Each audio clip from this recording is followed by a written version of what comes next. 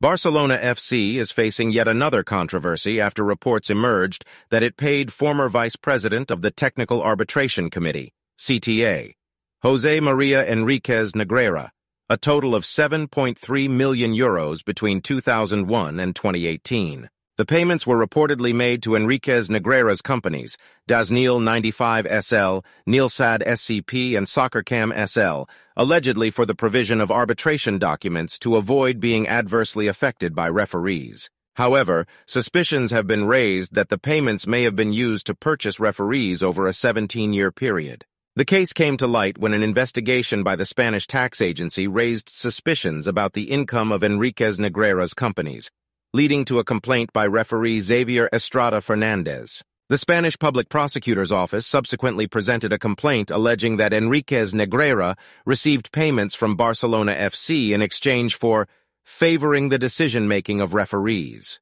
The case has caused concern among Barcelona's supporters, who are worried about the impact it could have on the team's performance. UEFA has also launched an investigation into the matter, which could result in sanctions against the club.